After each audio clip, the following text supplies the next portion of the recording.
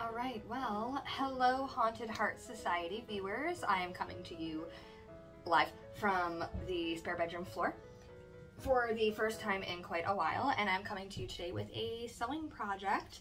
I'm going to be doing some 1950s spooky witch sewing. We're gonna see how it goes. As you can see, my fabric is creeping over here. Okay, it's my water bottle. My water bottle's leaking everywhere, so I'm like, what are these puddles on my floor? I have already pre-washed my fabric, and I've picked out my pattern and my materials, so I'm about ready to go. I am going to be using Simplicity number 8085. It is this cute little vintage 1950s recreation.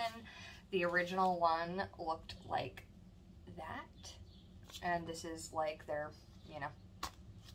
modern vintage recreation. I'm going to be making the long version with the bias tape. I might be adding the waist ties here because I like having bows. I also might slap pockets on, who knows, because pockets are amazing. So this is the fabric that I picked out. I actually bought it at Halloween last year, and I have been sitting on it for almost a year. So this is my fabric. I am obsessed with it. It's got super cute little potion bottles with spooky eyes, the black cat and the key and the eye as like tarot cards. They're obviously not real tarot cards. Little gray potion bottles that say drink me, pinky purple raspberry colored books that say magic spells, planchettes, all sorts of cool spooky stuff, and I'm obsessed. I love it. I'm not going to iron it because it actually came out of the machine pretty good. It's not wrinkly at all. And then yesterday after work I picked up a raspberry colored bias tape, which is pretty much the same color as the inside of a lot of the, raspberry colored items. I am going to make size whatever, style A, and that calls for 4 3/8 yards of 45-inch fabric or 4 yards of 60-inch fabric. Dress B, the short one, calls for 2 3/4 or 2. I bought 5. I have plenty. I'm gonna do whatever I want with it. So let's do this thing. It's actually only a few pieces, which is nice. So there's bodice front, bodice back, pocket, belt, and tie, which I'm probably going to ignore anyway, and a ginormous circle skirt, I think. Am I supposed to cut 2? Yeah, cut 2. So, yeah, I might play around with that a little bit and cut 1. Who knows? We'll decide. Alright, well, I hit a bit of a snag because this piece is so bleepin' ginormous that when this is unfolded, it takes up the entire thing. And the big problem with that is that it starts right side up over here, and then as it sweeps across the fabric, by the time you get back here, your dress is going to be, your skirt's going to be sideways and upside down.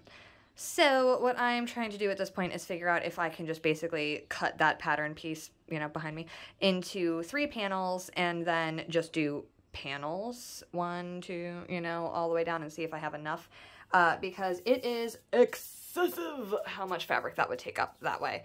And I mean, as it is, if I just cut these 2 like this, I'm gonna have more than enough fabric to get the bodice out of, like, literally, this much fabric.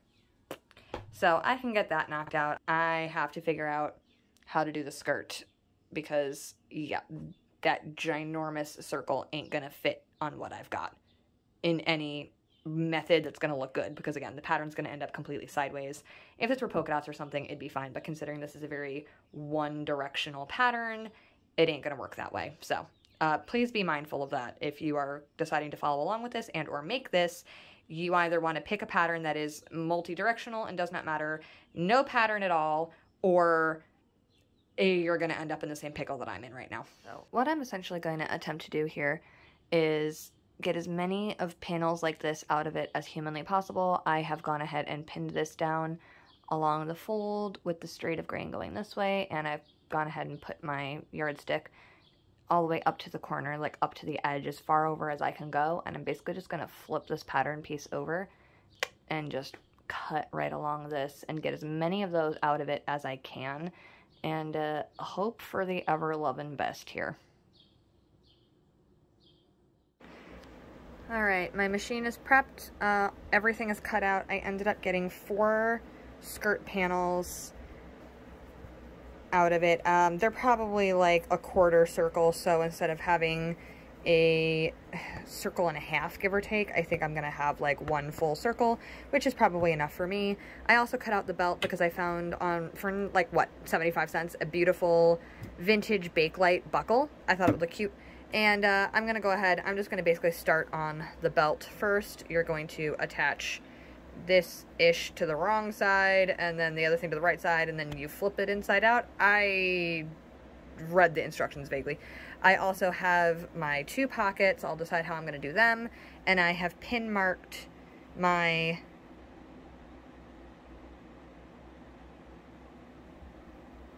darts. God, I don't know why that took me so long. And I can't find my disappearing ink pen, so I'm just going to very carefully mark my darts on the inside of the fabric. And who the freak cares? No one's going to know but me. They're going to know. How would they know? But they're going to know. So, I'm just going to go ahead and get started on this-ish. I'll probably do the belt first just to get it out of the way. Then I will get all the skirt panels put together. I will do the darts in the bodice and put that together. And then basically you just attach, and run bias tape around the whole thing. It's actually really a very easy dress. So, let's roll, y'all. Alright, so I have gone ahead and done the darts in the front. I think it's gonna fit. I did cut an 8 in the end and not a 6. I also finished the belt. So now I have to decide, do I want the skull side or the spooky snake hand side? Skulls, snakes, skulls, snake, skull, snake. Alright, so I think I already did. No, I didn't. Alright, so I'm gonna have to mark the darts in here, sew those, and then I'm gonna do sides together with a narrow stitch, and we'll see how that goes. If I have to take it in, I have to take it in. But then I'm gonna put all my skirt sides together, and this will be nearly done. This is a very quick project here, huh?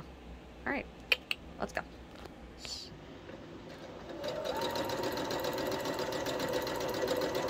So, since I have seen you last, I have got the bodice entirely put together and all 4 skirt panels sewn together, though not finished on the inside. Okay. Directions. The directions stated as such, and I followed them out of order, but I followed them vaguely. To go ahead and stay stitch the neckline, put all the darts in, stay stitch the back neckline. Then it wanted you to put the shoulder seams together, bind the sleeves, and then sew them in the sides. I didn't do it that way. I actually put the sides together, then bound it and closed those in the shoulder seams. The other thing I'm thinking is that normally I would have just bound the armhole completely, but I was lazy and didn't want to have to figure out doing that today. So, I just went ahead and closed it up in the top. The other thing I did is that I went ahead and I flat felled the inside seams here and here. I will probably flat fell the skirt seams as well, but right now I have a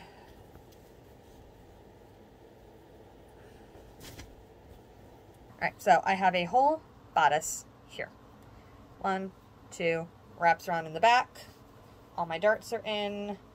Like I said, I have the belt. I'm just waiting for the buckle to come in. That'll be a few days since I literally just ordered it. I actually went ahead and I opened up the arm side because when I put my arms down, it was like poking me way up there. And I knew once I put the binding tape on, it was going to be uncomfortable. It didn't open it up like crazy deep or anything. Like I don't think you're going to be able to see my slip or my bra. But either way, I just wanted it to be a little more comfortable. And I might even need to take these in some, but we'll see. It's not like they're going to fall off. It is wrapping around completely with extra, obviously, and this goes, even the 3rd panel went way around my body, so the 4th panel will have plenty, and I think even enough to have some gathers, so I might put a couple of little darts or pleats or something in the front just to add some interest. Okay. So that is where we're at. I took a break and did some dishes so we could get dinner kind of going. I am obviously not stay stitching 3 skirt panels. I made 4 skirt panels, and they are entirely different shapes than the ones that the pattern demanded. Clip, waistline, edge of skirt 2 stay stitching? with right sides together. I'm just gonna, okay, you know what? I hate pattern directions. They're stupid and they don't make any sense most of the time. So I'm just gonna continue freewheeling this the way I know I can. So if you're following this, I apologize. Feel free to follow the directions. I'm just gonna wing it because I know what I'm doing. So what I'm going to do, I am gonna stay stitch this. I don't know why. I don't really care. I never do this, but I'm doing it. So I'm gonna stay stitch the edge here. Then what I'm going to do is, with right sides together, ease the skirt to the bodice. I lied. First I'm going to finish these. I'm going to finish the insides. Then I'm going to ease the skirt to the bodice, and then I'm going to have to hang it overnight. I probably will bias tape the back edge and the neckline, but then I have to hang it overnight because these are, while these panels are cut on the straight of grain, the side edges are going to be on the bias, so some of this will probably warp, and then I can hem it tomorrow. So that's where we're going to be at, and then this will be finished tomorrow. I probably also have to put snaps or something in it because I realize it doesn't explain closures at all. So yeah, I didn't read the instructions all that deeply. So either way, like I said, I'm winging it. I got snaps somewhere. All right, stay tuned. All right, so it's not quite done yet because it still needs to hang overnight, but I got the bias tape done on the neckline and the back area. And I did that all the way straight down the edges. I went ahead and I put a snap in right there, which is exceedingly hard to do up behind your back for whatever ungodly reason. Just a heads up. This dress, as I eventually went and read all the things, it's supposed to close with 3 snaps. I put a tie in on this side, and I did a snap on this side, and I'm just gonna stand up here real quick so you can see. So it is really long. I think I'm gonna take the hem up quite a bit before I decide to do it, because I mean it is, I mean it's long, like it's coming up to like way down here, and I don't like that. I want it to be taller or shorter and cuter, but either way, I still have to add the pocket, but it is, and I did the 3 bows on the back, which I think came out really cute. Honestly, I am liking it. This is the 8. I actually think that if I had made a 6, it would be fitting me like skin tight exactly. As it is, it's a little baggy in a way I'm not like a big fan of, but I could put on, oh, I'm wearing like a sports bra and have been all day, so I have to remember that. And I'm guessing it'll probably sit more on the points of my shoulders here like that. But yeah, so I got almost an entire dress done in one day. I only have a couple little last things to do on it, but yeah. All right, yay! I'm tired. I have to look up some 50s hats and decide, like, can I make a hat? What kind of hat? Either way, it's 11 o'clock or something. And I'm gonna drink some water and probably go to bed. I might kick in. I don't know. I have to try it on with an actual bra. We'll see how it goes. All right. Good night. All right. Well, she is done. I figured I would come share with you my final thoughts. The pattern was super easy. Actually, the hardest part was getting the hem really even because it was super long and I wanted to cut off like a solid 4 inches from it.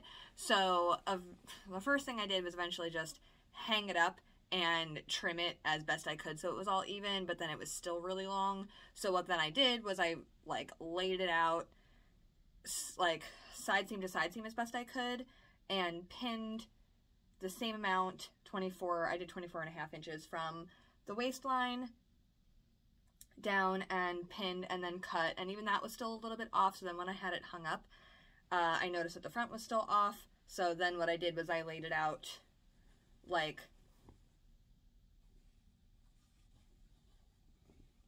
then I laid it out back seam to front seam, did it that way, nicked it off, it worked out. Either way, eventually you're gonna get it right.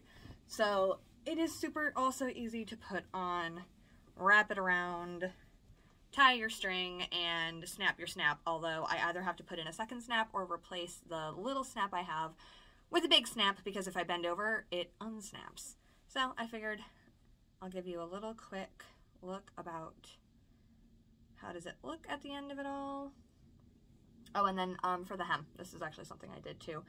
I looked up a tutorial on how to hem a curved edge, because every time you try to do it straight, it will bubble, which is really annoying, and you don't want it to do that. So what I essentially did was fold up a small amount and stitch that down on a long stitch, and then I folded that up again to go ahead and, there we go, have my end nice and straight. Okay, so that's what it looks like in the front. I know it's going to be really hard, so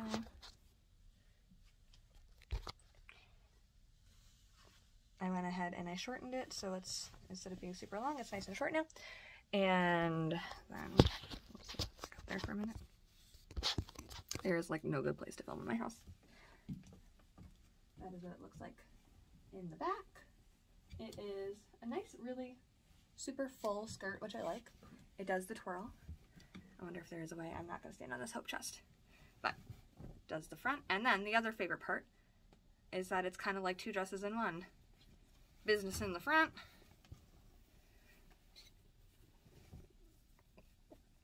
and then you flip it around and you can wear it party in the back, which we think is kind of fun.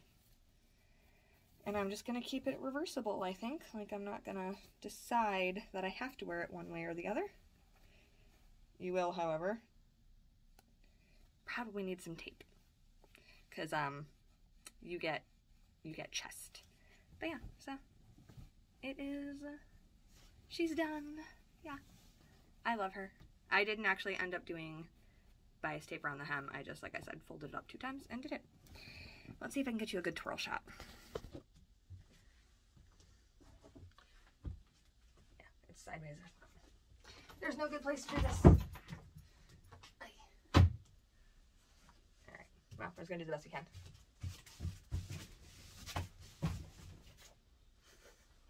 Glad I'm wearing shorts right now. But yeah, it does the thing. So, alright.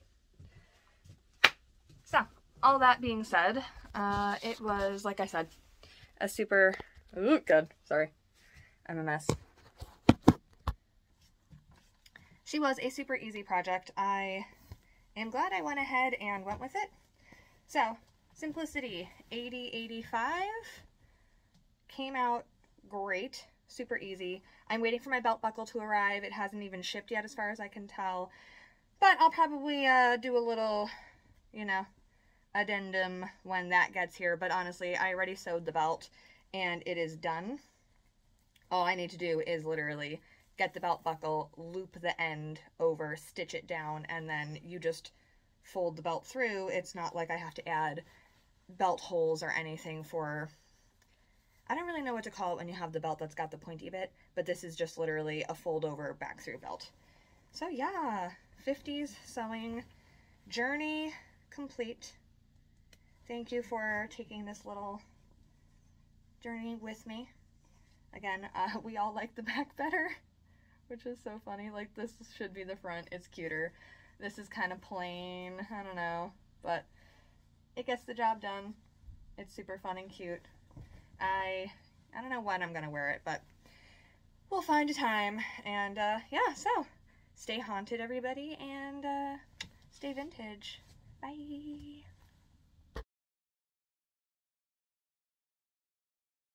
Two of those. Whoa! Hi! What? You're loud. What? Ugh, I'm not opening the window. Come here.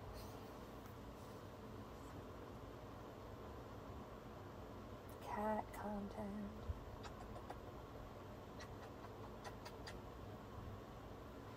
Making you take it that way.